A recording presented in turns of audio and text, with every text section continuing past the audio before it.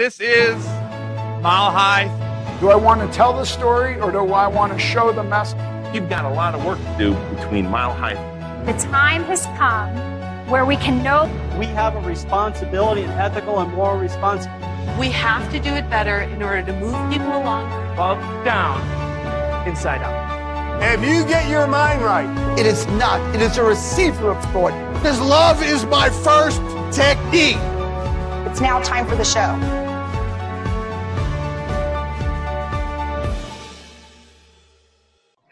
Welcome to the Mile High Chiropractic Philosophy Summit.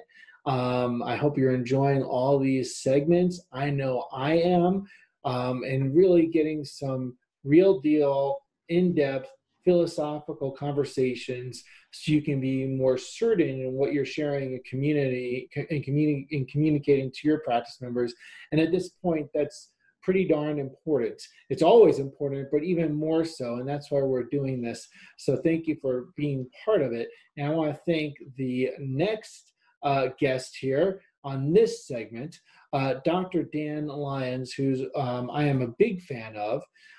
He is going to be speaking actually at Mile High 2020. He is a lifelong Wisconsin native, and we will not hold that against him. And after completing his... What would you do without my beer and cheese? After completing his undergraduate degree in biology and biochem, he attended Palmer College of Chiropractic and graduated in '96. So two things we share is not only our name, but our same graduation year, different places. And been in Green Bay, and he's served in many areas in chiropractic profession. He's always been involved in bettering profession. He helps with Gonstad instruction and Gonstad research. He helps with the chiropractic diplomat program and the ACP program. So really grateful for all he does to help better chiropractic and chiropractors. Thank you for joining us here at the Mile High Philosophy Summit. Thank you for having me, Danny. It's a pleasure to be here. Yeah, and do you have beer and cheese there?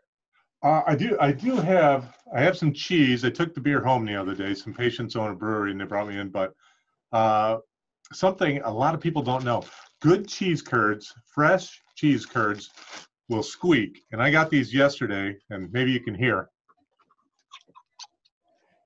Yeah, you do. Can you hear the squeak? Yeah. Good cheese curds squeak. I did not realize until I left the state that most people don't realize that they're supposed to squeak. I did not know that. That's something new. I brought some down to Iowa when I went to school, and I gave them to some friends, and they were like, "What's wrong with these things?" I said, "What do you mean? They're great. They're like, they squeak. They're supposed to. They're fresh." So. And you know what? That is a chiropractic principle that we can put in there. Like, a lot of people don't necessarily know that an adjustment is supposed to be, to know that something in adjustment, there was a removal or reduction of interference. People think it has to make some noise, kind of like the removal of what you're saying, right? That doesn't necessarily have to make a noise, but a good cheese curd would make noise. That's right. Also that, I'm sure that the process of making cheese curds also does take time. It does take time, a lot of time. And the longer the time since they were made to the time they go in your mouth, they lose the squeak. Yeah, there you go. So there's chiropractic principles everywhere. These are life principles, really. And they're in the eye of the beholder. So first, let's just introduce people that don't know you to you, just in terms of at least your chiropractic background, your training, what you do. I take care of people just like everybody else, but I went to Palmer, Davenport, started in '92, graduated in '96. And while I was there, I had the good fortune of interning with Larry Troxell, who was a friend of Dr. Gonstad's. And I've been teaching for GMI and GCSS for about 24 years.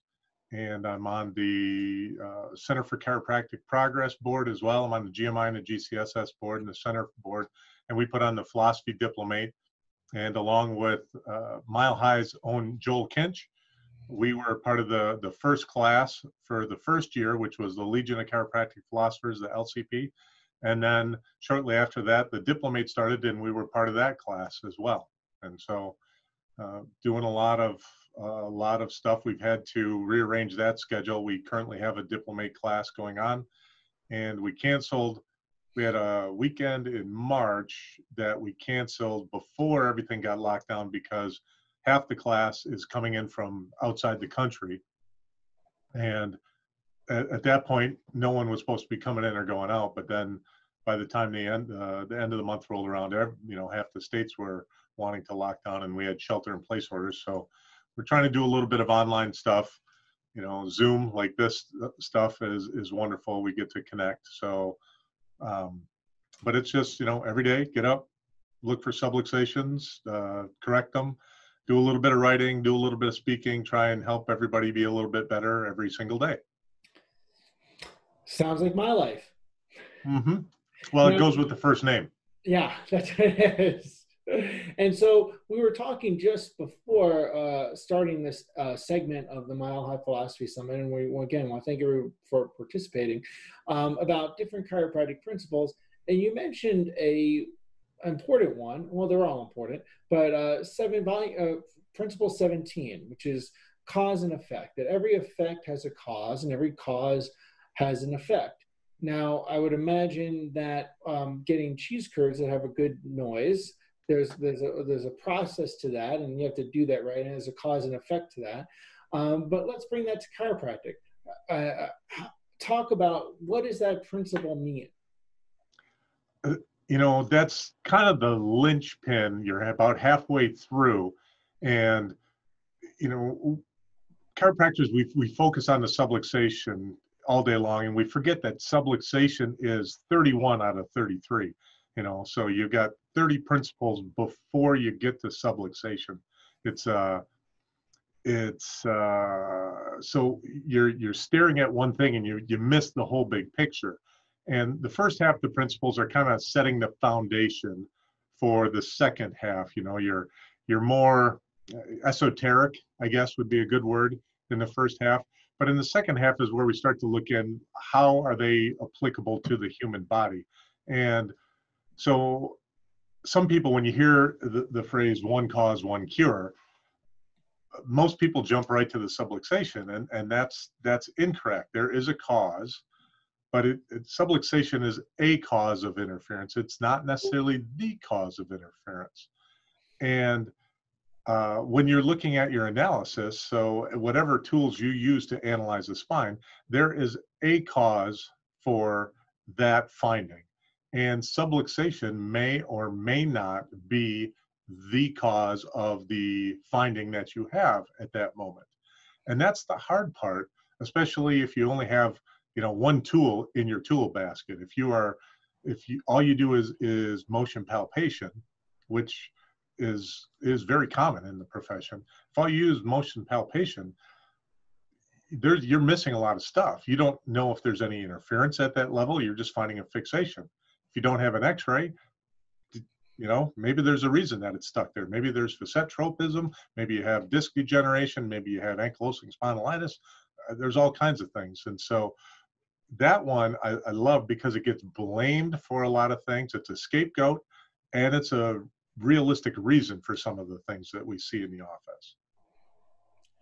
And that is super important. It's super important to take the principles and how do you put them into real world application with your practice members, because they're all very real. I remember one of the detractors for chiropractic philosophy back as a student was, oh, well, philosophy is not practical. But I know, right? You hit your head against the wall. It's the most practical thing that you can have, and the foundation. Can you share a little bit about why philosophy is important as a whole? Yeah, we were talking earlier.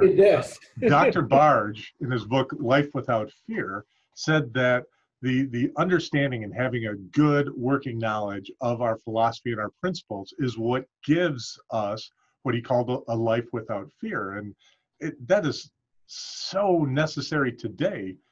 The difference between a person or a chiropractor, let's say, who is terrified of this disease, has zero comorbidities, and is terrified and shutting down their office and not going to be open for a long, long time, and then with certain restrictions, and someone that is in the office every day, no comorbidities, or maybe even a couple very, very minor ones, like maybe being a little gray, the difference is an understanding of the philosophy and those things. And it's shocking to see the difference. And when I hear people not understanding what they do, it is the foundation of everything we do.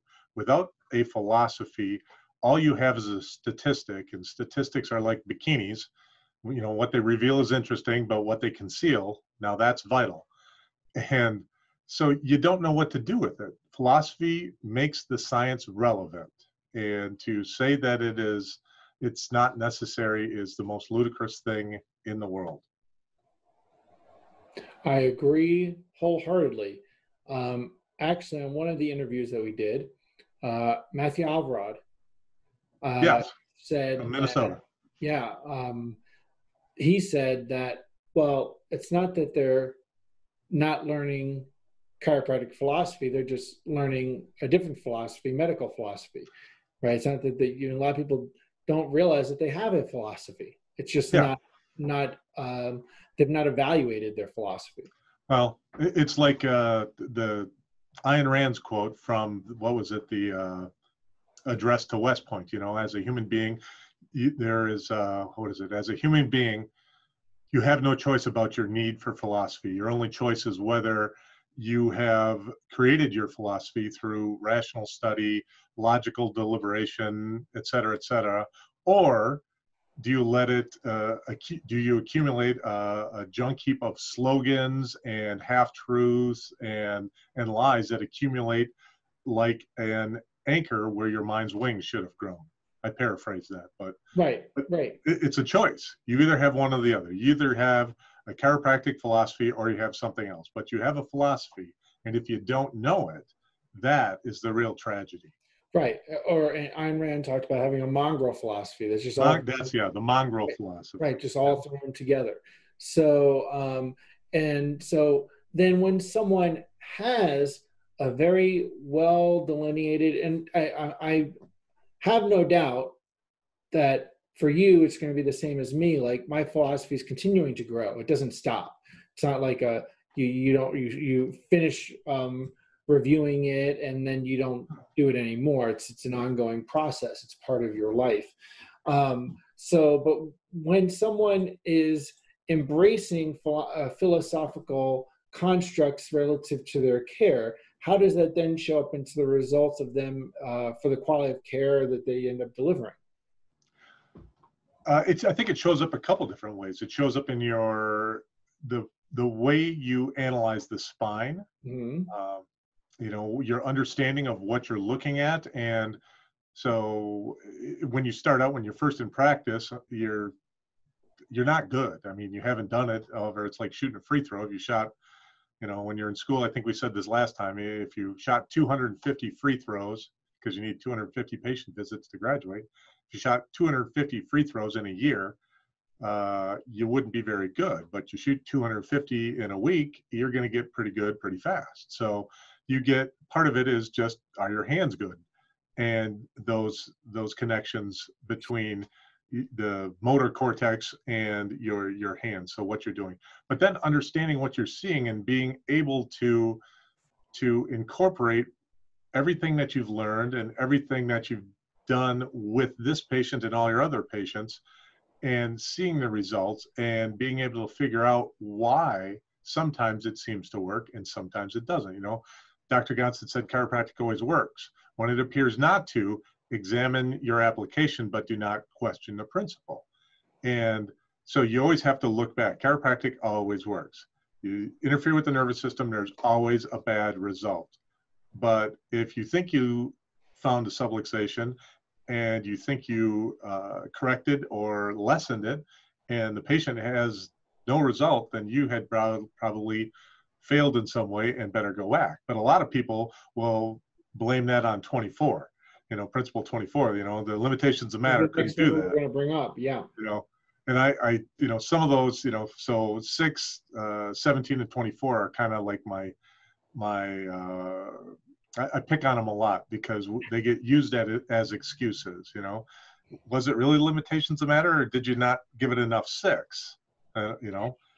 Early on in practice, I had a patient that had come in and I got him, he was like 50, 60% better. I couldn't get him past that hump. And so I sent him back he started seeing me because I was close, and I did the same thing as his chiropractor. And because I was new, it was easier to get in. And he said, "What are we going to do?" And I just rolled up and filmed, stuck the travel card in him, said, "Go back and see Harvey." And so about a month later, he showed back up in the office on a Saturday and said, "I just want to maintain." And so Monday I called Harvey. I said, what did I do wrong? He says, "I looked at your films. They looked right. I looked at your travel card. It made sense. I did what you did 6 more times and he was better." He goes, "I just think you didn't give it enough time. You expected too much." So we can't control any of those principles. We can't control time. We can't control what the patient does outside our office. We can advise, and we don't know that our advice is necessarily right. I mean, obviously there's some common sense things you can advise them on, but once they heal, they heal. And your analysis, you have to be looking at what's going on in the nervous system.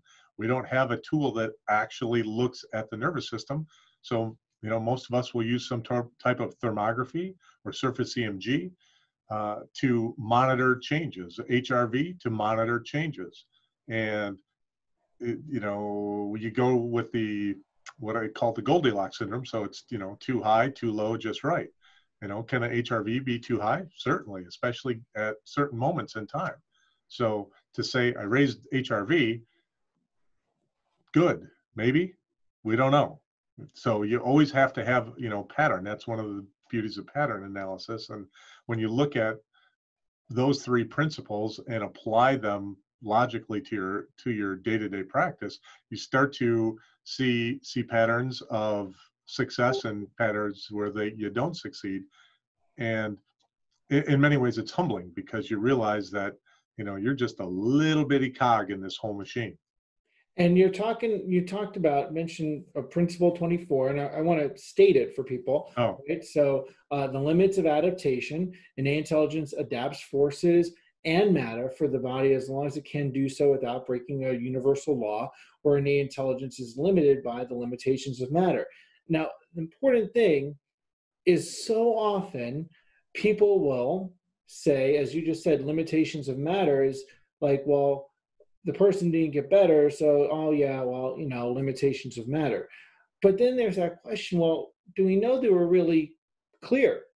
Or is it really a situation of limitations of matter? Exactly. If you aren't taking the appropriate number 6, we got to speak in code. You just hold up number 6 and 17 and 24 and 28. Got to have flashcards here. Mm-hmm. So, we don't know, what's the saying, don't be upset with the result you didn't get from the work you didn't do. So if you aren't doing some form of instrumentation or to determine, is the nervous system functioning the way it should, how do you know? If all you are is looking at an x-ray, you don't know how that joint is actually moving. If just because you increased a curve doesn't mean you removed any interference. So there's Exactly. different parts of the puzzle, and really, if you're going to be healthy, all the pieces of the puzzle have to be put together. You can't just put 2 of them together and say we're good. Well, and there you go. One of the things that I've seen chiropractors do at times is, hey, I've checked this practice member. Their spine nerve system seems clear relative to how I've checked them. Can you please check and see if I've missed anything? Or can you assess them in different ways to see if maybe there's subluxations that I've missed, right? Because we want to make sure that we've really done all that we can. Absolutely. And, the analysis, which is, kind of that's my soapbox, adjusting, we should have and work on finding the best way. And I do believe that there is a best way that for checking the spine, a comprehensive way. Adjusting, now, there's lots of different ways to adjust. Some ways are better than other. Adjusting with a knee in the back, probably not a good way. It might be effective once in a while, but I'm not going to be the guy on the receiving end of that. And that's really where the artistic expression is. And just because it worked this time and last time doesn't mean it's going to work next time. But we get stuck in those things. In the Gonstad world, you typically have you got the pelvic bench for the pelvis and the lower lumbars, and then you go to the knee chest or the high-low, and then the cervicals are in the chair. But sometimes you have to do the lumbars in the chair, and sometimes you have to do the cervicals, prone on the knee chest or the high-low. But we forget about it because it works last time. And when you go to seminars, they teach to do the cervicals in the chair. We don't teach a lot of the prone stuff. We're starting to, but you have to figure out what the subluxation is. And then I think we're all smart enough to figure out, you look at your x-ray, you look at your palpation findings, you look at your visualization, you look at the patient history, you look at your instrumentation, and then you put all those together, you say, oh, I'm going to have to adjust it this way. And you try that a few times, give it a little 6, you give a little 24, a little adaptation. Is it working? And, you are the 17, and life is a little 17 in there. And then you're like, okay, we get a result. So that cause and effect worked, or it didn't. And then you have to figure out a different 17 to add in there. And I love the speaking in code. It's almost like, what's that show? Get Smart, right? Oh, exactly. We're in a cone of silence. So now, 17, cause and effect, going back to that. One of my mentors or big influences was Reggie Gold. And, he always said in his presentations, I heard him say it so many times, that it's the law of cause and effect, not the law of cause and side effect, right? So can you speak to that somewhat?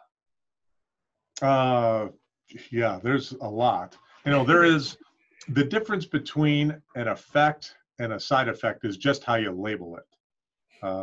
If you pick up the physician's desk reference, and for like Tylenol, I did this a couple of weeks ago, and when I copied and pasted into Word, I had 120 pages of side effects. They're not side effects. They're it's just cause and effect. Right. Something you don't want. So you adjust the patient and they say, hey, doc, I got a headache after that last adjustment. That is a improper effect. The adjustment should never get a headache. And I hate it when patients come in, new patients that have seen someone else and are like, hey man, that adjustment wasn't a good one. I'm like, how do you know? I haven't checked you yet. They said, well, I didn't get a headache after I got adjusted. No lie, I hear this way, way, way too often. I'm like, do you want a headache? No. You should not get a headache after an adjustment, ever. If you do, I tell every single patient, I said, I'm not perfect, so I do my best. And if you don't feel right, if there's something that is definitely different and you don't like it, don't leave. Just, get back in the queue and we'll check and we'll see if there's something I missed, or if my effect, my cause had an effect that became another cause. So remember, it says every effect has a cause and every cause has effect. So your adjustment is the cause. The effect is what happens. Sometimes the effect is not what you want, and that becomes a cause of something else. And it's just this little circle that goes down. Now, hopefully it's a good circle going up to the sky. Sometimes it's a bad circle going down the toilet. So you have to check. That's why you should be doing a post check, so you did what you wanted to. And if you have patients, if your patients are getting headaches afterwards, especially if it's right after. Now, if it's, a day later, they come in and try and blame you, we all get people that try and do that. That adjustment gave me a headache. When? I got it a day later. well, you're in Wisconsin, you probably had too much beer. So we don't know. The longer principle 6 goes from an adjustment, you don't know if any symptoms they have are effects of your cause. Well, now, and here's a very important thing of why you can analyze, see things through this philosophical lens, since you use the example of beer, right? So you could have beer and there's a desired effect that people want with beer, right? Which is to have some, intoxication, right? It's a social lubricant. It's a social lubricant. There's some level of intoxication that they want, not too much, but a certain amount that they want. And then a side effect is you may have a hangover, but it's not really a side effect. It's an effect. It's an effect. It's an effect. But also that side effect / effect can also be a sign of life, which is another principle. Yes, absolutely. Just because you don't like the expression doesn't mean it's inappropriate. Right. The purpose of matter is to express the force and the intelligence. And sometimes you're supposed to feel like crap. Right. So that effect that we don't like, the hangover, you're supposed to feel that way. Yeah, it's to teach you not to, overindulge in the cause. Right. Exactly. And to keep you from going out and overexerting, so you conserve energy, so your body can heal the damage that you did. Right. Exactly. And that's something for us to all realize. Like you showed the example, you can have an adjustment, and it could be, well, I had a headache afterwards, or threw up afterwards, or keep going down the list. But at the same time, part of, like you talked about, having an appropriate analysis and objective outcomes, part of determining whether it was enough 6, enough 24, or 17 was that you assessed in some objective measure that, well, actually, we do see a clear nerve system. What's going on with you could be a sign of life. Exactly. In the Green Book, controlled clinical studies. Yes. I forget, what is it? Case 1560, I think it is. It's a story of a young man who was having horrible seizures, and he got sent down to see BJ. And BJ adjusted him, and then it was right around, I want to say it was around Thanksgiving time when he came in. And he adjusted him once, and he would check him every day. And the guy got up to the point where he was having like 280 seizures a day, just horrible ones. And BJ was like, nope, he's clear. I'm not adjusting. He's clear. And then all of a sudden they just stopped, and the guy was fine. And then he went home, and he came back 2 times. One time he had been in a car accident, and he started having seizures again, and BJ adjusted him, and then went away. And then he had some dental work that screwed him up, and then they didn't hear from him again. So they assumed that he was doing fine. But to sit there and have the intestinal fortitude to watch this person just go through hundreds of seizures a day and say he does not need an adjustment, and know that all of a sudden have everything that you have been saying for those 30 days come true, and the seizures stop. That's amazing. Right. That is complete understanding. And, it goes beyond not just having faith in the 33 principles, but really, really living them. Right. It was like BJ tried to join the Freemasons, and you have to petition, and they come and interview you. And one of the questions is, do you believe in God? And BJ would say no, and the guys would get up and leave. And it happened like 3 times. And one of his friends finally came in and said to BJ, why do you keep saying you don't believe in God? And BJ said, I don't believe in God. I know God exists. And to have that kind of understanding and grounding in the philosophy and the principles is what lets you do stuff like that. Wow. And that's vital in practice and excellence. And I will tell you, I discuss things with many chiropractors around the world regularly. And when people often struggle in different areas of practice, their philosophy tends to be weaker. They tend to have a lack of certainty relative to the application of chiropractic, and that can stem from where their philosophical understanding is. Dr. Dan, I just cannot emphasize enough what a great resource of wisdom you are.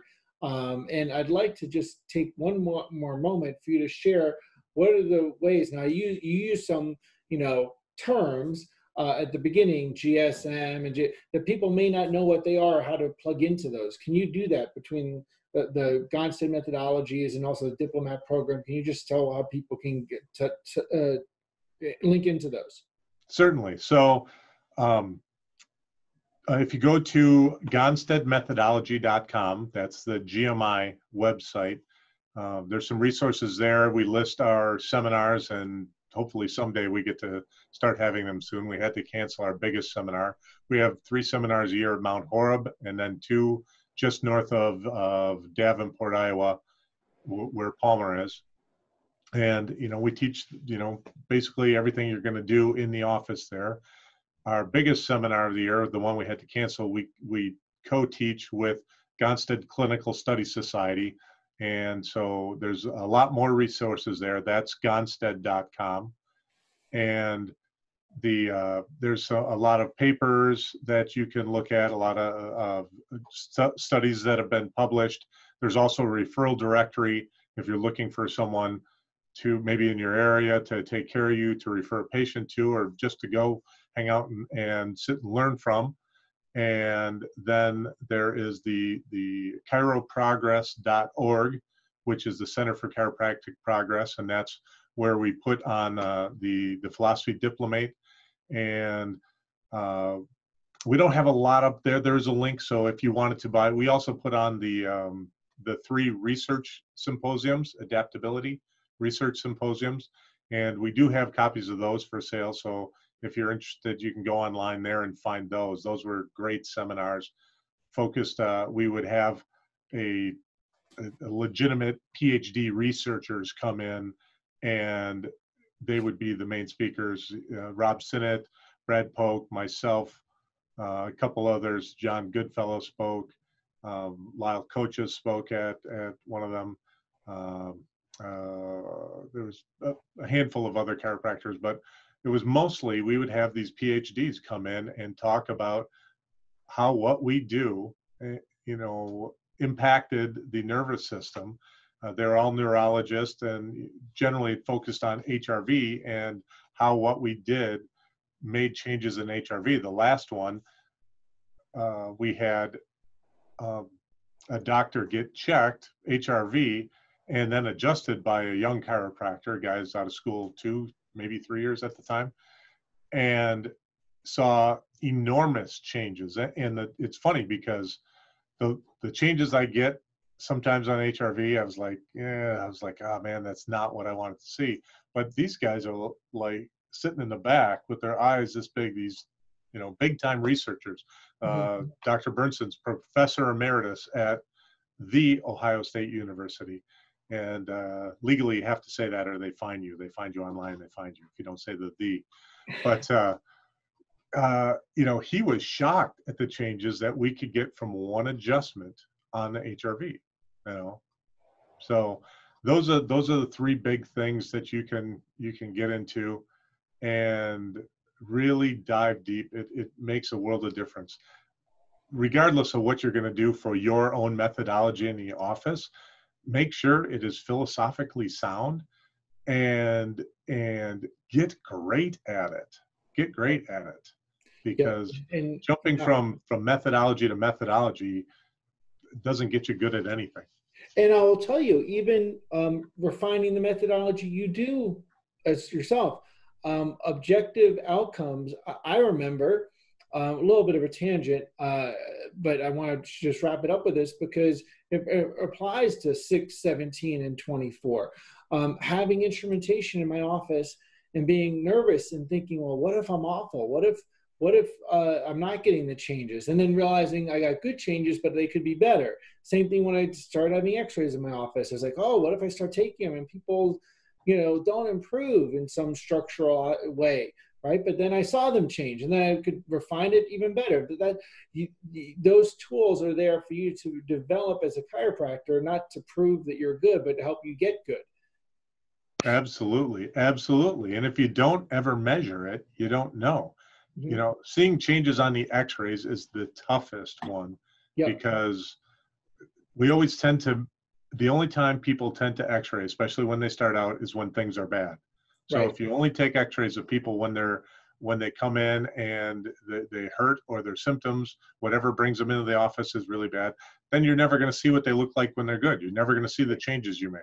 Right. So I want to thank you, and I want to encourage everybody who watched the segment. Dr. Dan just shared a whole bunch of resources and places to plug into. If you want to grow in your technique, specifically Gonstad there, and if you want to grow in your knowledge and grow as a philosopher, he gave you great resources. And look, it's no secret, and it's part of why we're putting on this philosophy summit. It's no secret that chiropractic education worldwide has less philosophy in it than it needs to, right? It needs a lot more than it. So for you to Certainly does. those great resources will help you just be a better chiropractor. And hopefully you dedicate your life to chiropractic to help people, and you want to do a darn good job at it. So thank you so much, Dan. I really appreciate you taking the time to contribute. You bet, Danny. It was a pleasure. I always love talking to you and hanging out with you. Looking forward to seeing you out in Denver this summer. Yes, we'll see you there. Thank you. All righty. Changing spines, minds, and lives, and watch for the next segment coming at you in the summit here. All right. Bye-bye, everybody.